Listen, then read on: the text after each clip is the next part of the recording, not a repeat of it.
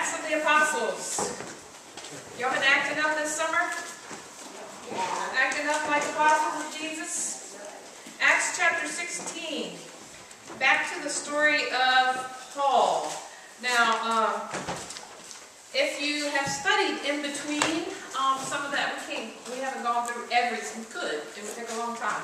We have not gone through every single chapter of the book of Acts, but if you follow the story a little bit, you'll know that at first, when Paul became a disciple of Jesus Christ, he had been known by the Christian community as a persecutor, and so he did not have a really great reputation.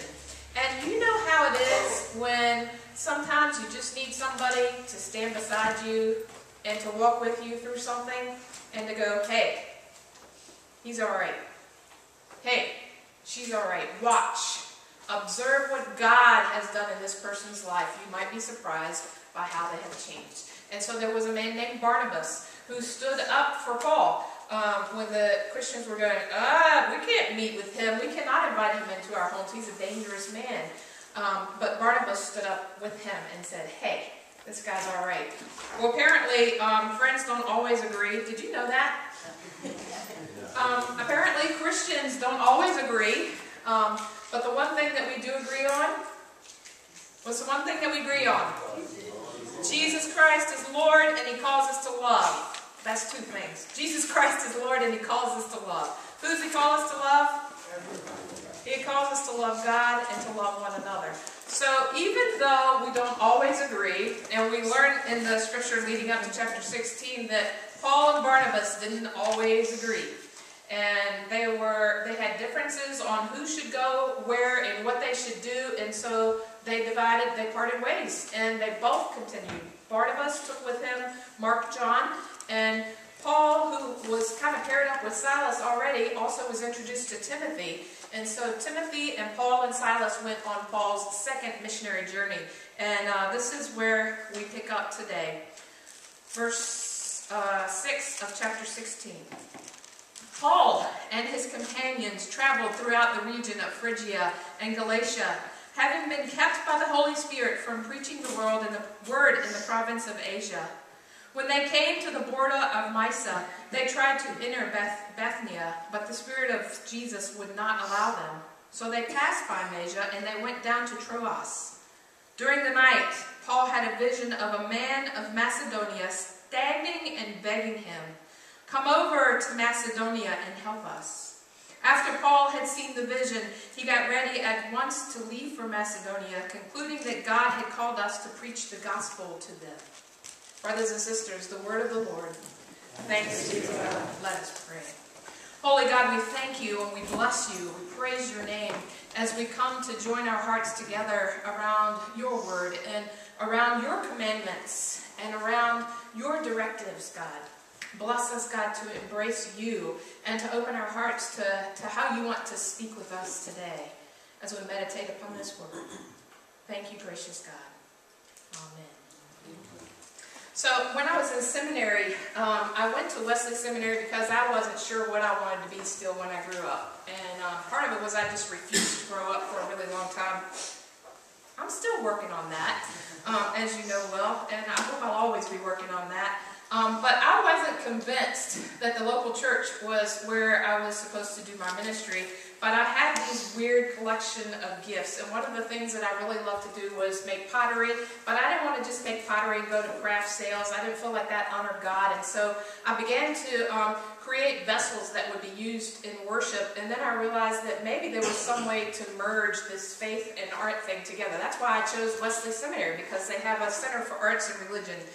And you know, God changed my mind a lot of ways, and is still changing my mind in a lot of ways. But one of the great things about being at that seminary was just meeting a huge diversity of people.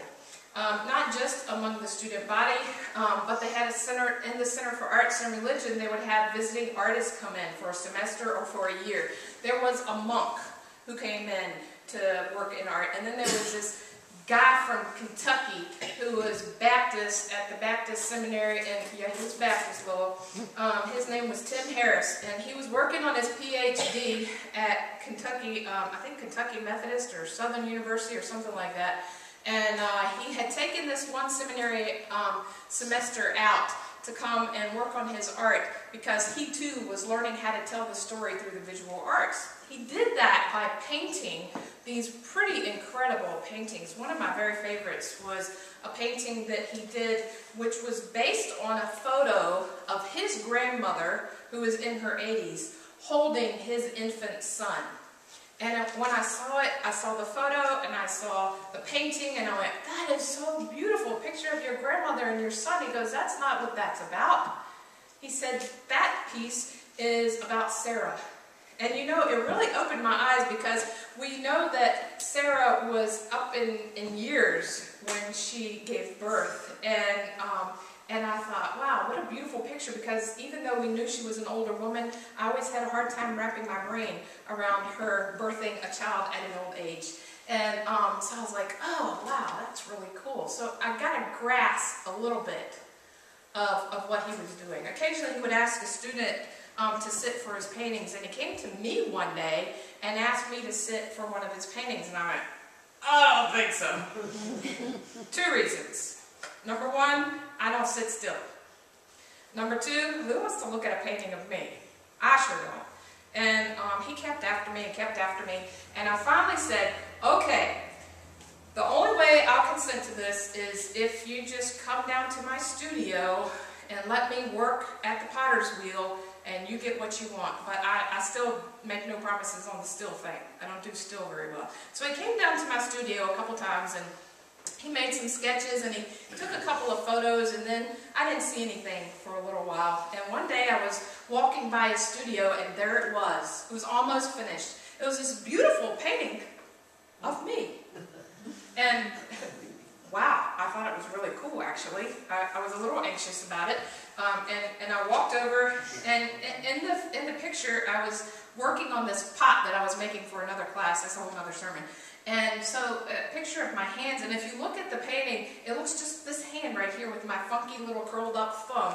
He captured that, and I'm working at the wheel on this pot, and I went in and I went, Tim, wow, I'm so flattered. This is great. You got my likeness. You even got the funky curly thumb. And he just grinned this big old Southern boy ear to ear grin, and he said, Michelle, it is not about you. And I said, sure it is. Look, there's the funky thumb. That's the piece. That even looks like the pot I was working on. Okay, you changed the color of my apron, but that's cool. I like yours better. Maybe I'll get a green one. Sure it's about me. And he said, no, this piece is about God, the Creator, who's in loving relationship with his own creation. And as I began to look at it, I realized that wasn't me at all. There was this figure that was hunched over even more than I normally would have been. And the look on her face at her own creation, the concentration and the love that was being expressed in that person's face, I went, wow, you're right. It's not about me. And you know, that's sort of been my mantra for ministry for all these years, and it was such an important lesson for me to learn that it wasn't about me. And it wasn't about if I fit in this box of what preachers are supposed to look like, which we all know I don't. And it's a good thing preachers don't have to fit in a box, right? It wasn't about if I could recite all the books of the Bible without skipping any. It wasn't about my understanding in depth of theology. It's simply about Jesus Christ. It's not about me. Terry Shipe sent me an email a couple months ago and said, I'm warning you, I'm going to this conference and I might learn some stuff. And I went, oh boy. And when he sent me the link of the conference that he was going to, and it was called the Global Leadership Summit. And it's put on by Bill Hybels. Any of you ever read any of Bill Hybels' work? Too Busy Not to Pray is one. Simplicity is one of his newer books. And he is a church leader of a church that has 25,000 members in Chicago. And he is a leadership expert expert. And he does really great work, not just in his ministry, but it's part of his calling to train leaders, effective leaders, not just in church work, but in the corporate world, to apply Christian principles.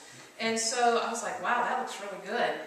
And it turns out that there was a satellite location in Atlee, so I'm like, you mind if I copy you? I want to go. And so I got to go this past week, and it was really wonderful. And one day when I was leaving, just to show how God connects things from your past and how you will do leadership in the future too, there I was at this conference, and I was going out to lunch, and there was this car in front of me leaving the parking lot, and the license plate was NTABTUS.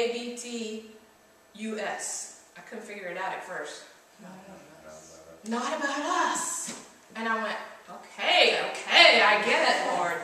And so this was such a wonderful conference. And I got to tell you, one of my favorite speakers was, his name is Horst Schulze. And he's a German man. But he is the president and CEO of the Ritz-Carlton Group all around the world. Quite an impressive man. And I want to get a copy of his video because it would be a great lesson for all of us. And he tells stories about when he was young, he wanted to work in a hotel. And he realized that working in a service-oriented occupation allowed him to be a gentleman serving ladies and gentlemen. And that became his motto, ladies and gentlemen, serving ladies and gentlemen. And he told such incredible, wonderful stories. But one of the things that he told was that he still, if I understood this correct, you correct me later, not right in the middle of my sermon though, but he still, when new persons are hired at the different hotels for the Ritz-Carlton around the world, he still goes in with groups of new employees and does the orientation the first day himself. And he begins his lecture with them something like this: my name is Horst Schulze, and he looks very diplomatic, you know, beautiful suit, the tie is tied perfectly, well manicured, holds himself with just great respect and dignity, and he's just, you know, you see him and you go, wow, he looks pretty important. And he starts out, just in case you missed by the way that he looks that he was important, he starts out his orientation session by saying, I am the president and CEO of the Ritz-Carlton Group, and I am very important. And so are you. And he went on to say how the job of each and every person in the hotel industry is so important. He said, if you are a dishwasher and you don't show up for work, it is a disaster. If you are someone who makes beds and you don't show up to work, it is a disaster. And he started talking about what people want and how to meet customers' needs, but really what he was talking about was service, was how we are called to serve one another. Not just in the Christian faith and in the church, but in the world. In the world. Wouldn't the world be a better place if we all served one another? He talked about going into a bank one day, and he said, I could tell when I walked into the bank that the lady didn't like me. You ever go to some place and you have somebody wait on you, they go, they don't like their job. They're having a really bad day. It might be the way that they are all the time, I don't know. But you look at them and you go, she don't like me, he don't like me. And so instead of saying, you know, may I help the next customer please, she went, next! And he went to her window and he said, all I want is change for 50. And she goes, 10, 20, 30, 40, 50. Next! Didn't say thank you. Or he said, how different would it have been if she said, may I serve the next customer, please? How may I help you, sir? Yes, 10, 20, 30, 40, 50. Is there anything else I can help you with? I hope you have a nice day. Now, which would you want to be a part of? Think about it. What was that? I know who it was. I recognized the voice. I just didn't hear what he said. Fill me in later. Which one would you want to be serving you? And then the next question is, which one do you think you should emulate? Christian or not Christian? But see, you're a Christian, so you know which one you're supposed to emulate. What's the most important thing you learned in kindergarten, which is one of the most important things in life? Be nice. It gets much better rewards than being nasty. Even when you don't feel good. What does the scripture say? Rejoice in the Lord when you feel good. When you're having a great day. Always. Rejoice in the Lord always. Now, I want to talk to you. The reason that I brought this to you is that I want to talk to you about what we do as a church. And so this is perfect that BJ has brought these slides for us today because it captures some of our activities for the summer. I'm sure it doesn't, I haven't had a chance to look at all of them. I'm sure it doesn't capture all of our activities, but it captures a lot of our activities. What do you notice about most of those activities? Who are they about? Kids, us. They're about us, aren't they? They're about us. They're about people like us. They're about people that come to us. And they were wonderful. We reached some families that aren't a part of our church, but they're an awful lot like us, and they came to us. What does it look like if instead of waiting for someone to come to the church, that the church comes to them? I was thinking and praying about that a few weeks ago. You know, I do some of my greatest praying in the shower and in the car. How about you? Think about it, you know? People talk about prayer disciplines, and, you know, Bill Hybel will talk about too busy not to pray. Okay, I have it on my shelf. I haven't ever finished reading it, honestly, but I'm gonna, especially now. I might need to get it on tape, because then I can read it in the car, right? But are you too busy to pray? Are you too busy to find time to communicate with God? Then find time with God in the midst of the ordinary things that you do that don't require a lot of concentration. Like, do you have to concentrate on where the soap is in the shower, or do you just automatically know where it is? Do you have to concentrate on where the towel is? Or do you have to, you know, think about, this is where I hold my hands? You should maybe, when you're driving the car, depends on how you drive. But are those times that you can multitask and really spend time in prayer? Too busy not to pray. We're all too busy not to pray. Preaching to the choir. So I'm praying in the shower and on the way to church one day, and I was thinking, you know, what do we do this year for our September kickoff? Usually we do something kind of special. Maybe we have a luncheon together. Maybe we have some special celebrations in our worship. But what can we do this year to kick off our new year of ministry? Because, you know, the new year of ministry starts in September, not in January, because whether we have kids or not, whether we work in schools or not, we follow the school calendar pretty much, right? So we'll be gearing up for new studies, new classes, new opportunities in the fall. That's when we kind of kick all that off. What can we do that's different? And I thought, what if instead of it being about us, that we realize this time that it's not about us. So I want to tell you something that's going to happen on September 13th, because I want every single person to be a part of it in some way. We already looked at the calendar. Maurice has to work that day. But we already figured out how he can be a part. I know some of our folks are not physically able to go and do something with another person, but there are things that we can bring and things that we can supply. Okay, I'm getting ahead of myself. Let me tell you what we're going to do. So on September 13th, mark your calendar to be here. That's our kickoff Sunday. We're going to have Worship and Serve Day. We're going to have one worship service that day on the front lawn. Maybe we'll put up that tent that's out there in the shed. I don't even know what it looks like, but maybe we'll put that up out there. We're going to worship at 9 o'clock, all of us together. And then we're going to deploy. We're going to split up into teams. Some of us are going to stay here. And we're going to put signs down the road, free lunch. I don't know how we're going to do that yet, but whether it's a hot dog, come eat it under the tent, or you drive through the loop and we hand you a hot dog and a bottle of water and a little brochure that says we're just here. We just want you to know we're here. However we do that, that's yet to be ironed out. We're going to go and take study snacks to students on the campus of VSU. We're going to send a team over to the nursing home there in Dinwiddie. Is that on Cox Road? Whatever. Gordon Plank Road, right out there. We're going to send a team over there to lead worship. We're going to send a team to take lunches to young men and young women who are recovering addicts. We're going to send a team to a low-income area with bag lunches to give out. What do you think? Sounds crazy, doesn't it? But what would it look like if that day we as a community recognize it's not about us? So I presented that idea to the worship team. It wasn't that well developed then.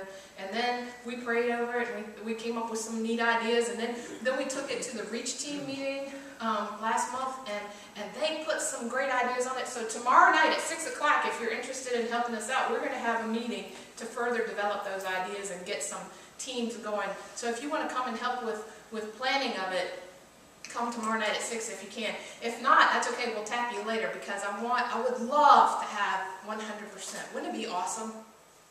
Mary Thornhill can probably not go out and take lunch to somebody, but you got a way to get some loaves of bread, Mary? Yeah. Maurice Lindsey probably has to work that day. Can you bring some bologna or something, whatever sandwich we decide we're going to take? Yeah, there are ways that everybody, you may not be able to be here, but you make that awesome coconut cake. You see what I'm saying? Everybody has a way that they can contribute that day. So mark your calendar right now. What would it look like if we really intentionally, even just for one day, we recognize it's not about us? You know what I tell you is going to happen? We're going to be blessed to be a blessing. And at first, we're not going to look forward to it so much. It's going to sound like a great deal of work, and it will be. But we're going to get there, and we're going to have a blast. How many of you have gone over to Feed the Hungry here? And I went and took the youth. We had 9 youth who fed the hungry on. I thought I saw it. That's not mine. That's yours. Okay. We went over to Feed the Hungry the other day. We took 9 youth over, and Tom and Ann led us, and they served the hungry. And they were a little nervous because some of them had never done it before, and they were like, "What can I say? What do I do?" And Bryce said, "Is it okay if I say God bless you?" And I went, "Yeah. Heck yeah, it is." And he'd come back to the kitchen and he'd go, "It was so cool. I said, God bless you," and they said it back to me. And it made them smile. It was so cool. They thanked me for bringing them lunch. We met this one guy who was so humble in one way and kind of boastful in another way, but it was delightful. I can't even remember what his name was. But he told me a little bit about his story. You know, we make assumptions about people. You know what happens when you assume, don't you? You don't need me to spill out the part about donkeys. Okay, you got it. If you don't understand that, come ask me and I'll say it. We make assumptions about people and why they are, you know, and why are these people hungry? Are they homeless? Are they in a shelter somewhere? Are they just out of money? Is it that time of the month? Why are they hungry today? Oh, look at them. They're not well kept, or maybe they are well kept. And how come they have a car and they can drive themselves, but they don't have enough food to eat? We make assumptions about people. That is not our job. But there was this one good-looking man, and he started telling us his story, and he goes, "God taught me a lesson about pride." He said, "I had a fancy car. I had a great apartment. I worked for U-Crops, and it was my job to make sure that the food going out to Martin's, you know, the U-Crops foods going out, it was my job to make sure the temperature was correct on the truck." And he said, "One day my son was sick, and I was really worried about him, and I was distracted by that, and I didn't check the temperature, and the food on that truck went bad, and I lost my job, and I lost everything, and now I'm in the shelter next door. But I'm working. I'm working my way back up." You never know what the story is that you're going to meet, who the person is that you're going to meet. But here's something that's really, really important to know.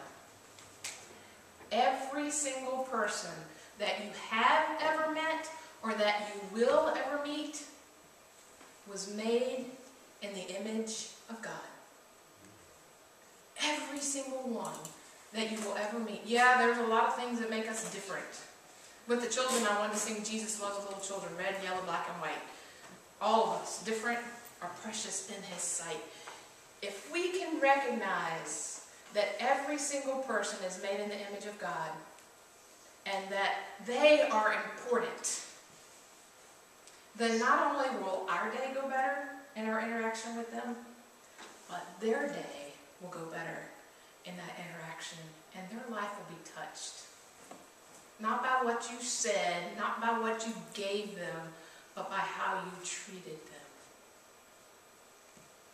Paul got the call to go to Macedonia. It was interesting because God closed a lot of doors for him. Scripture tells us several places that are really difficult to pronunciate, that they wanted to go, and God closed doors, and then God gave Paul a vision, come to Macedonia. And the first person, you remember the first person who was saved because of his ministry in Macedonia was Lydia. You remember that? Who would normally, she was a Gentile woman, who would normally not have even had the opportunity to be a part of the faith community. She was the first person saved because he went where God sent him. Who will be touched? Because you recognize it's not about you. It's about the God in whose image you are made, wanting to recognize the God in whose image the other person was made. How will you be changed by that kind of encounter? Let us pray. Holy God, we love you and we thank you for opportunities to be a part of your world and to be active in proclaiming who you are, not just with our words, but with all that we have and all that we are. So bless us, Lord, and this initiative, as we learn, God, what it means to recognize people who are different from us, but people who are also made in your image. As we recognize the importance of treating every single person like they're important, because they are. They're important to you, and therefore they're important to us. Bless us, God, and humble us. Humble us to recognize our place as a receiver of that kind of grace from you. Because had it not been for Jesus Christ, we would all be dead in our sin. But because of your grace, through the body and the blood of Jesus Christ, we have been saved. And that is something we ought to be shouting from the mountaintops, Lord. So give us grace. Give us courage. Give us just the ability to acknowledge that you, Creator God, are in every bit of your own creation. Thank you, God. We bless your name.